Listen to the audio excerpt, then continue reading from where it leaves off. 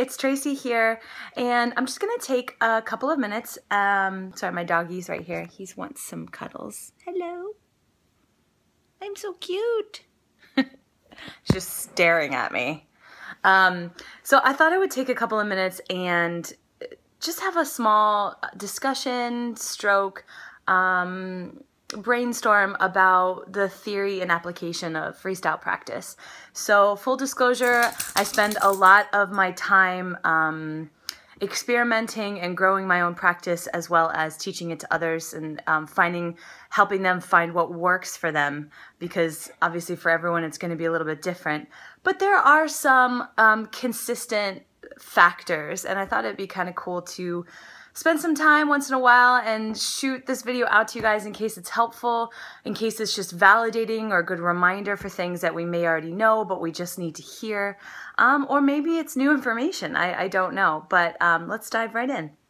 So when I watch people freestyle, there's a couple of things that I see, and the one factor that seems to be an impingement or a blockage from flowing movement or spontaneous movement or intuitive movement is losing the breath, losing the quality of the breath, and losing the awareness of the breath. So I'd say the number one factor for channeling your thought, for relaxing your body, for dropping into trust what's going to come out and what's going to happen within the movement from what you hear, what you see, what you feel. And that is connecting with the breath first and foremost. This is the gateway. This is the platform by which we can access as much as possible in that present moment. And a lot of times, you know, the breath ends up being the Kickstarter for us being aware of things that are happening physically, things that are happening emotionally. So when you go to freestyle, and every time you find yourself getting lost in your intention, come back to the breath. Feel like it is a recentering, and not judging the quality of that breath, but just noticing how connected you are to it, how aware you are of it, and if you can create a change by slowing it down or breathing more fully. So when you go to put on a song, I'd say the worst thing you could do is scramble around, figure out the song, and then run, clean your pole, and then stand there and get ready to go.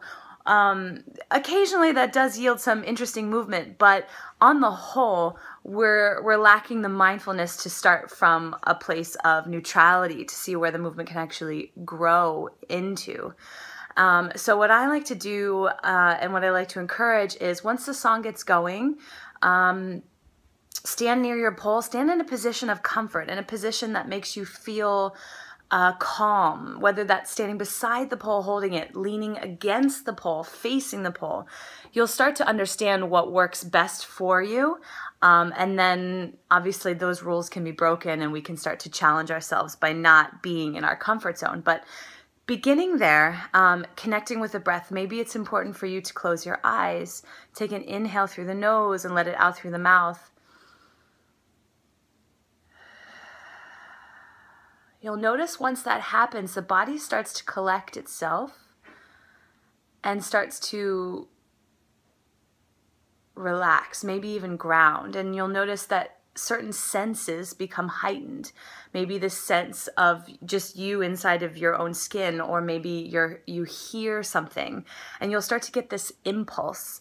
But coming from the breath allows us to really see more options. So if you're in a song, you're like 2 minutes in and you're going nuts, and then you start to find yourself going into habitual patterns, habitual movement patterns. Oh, I've done this, and then the mind gets going in that circular, like, you've done this before, what are you doing? I don't know what's happening next. Basically, the mind's pulling you out of the present moment because it doesn't actually have the ability to be present, because it's a tool that helps us gather information and process. So by connecting with the breath, we can get out of the mind, or at least channel our thought back to the breath, and then actually come back to a place where we can feel spontaneous again, and allow yourself to live in that silence, and live in that stillness. And that's uncomfortable for some of us because we live in a society and a culture that just does.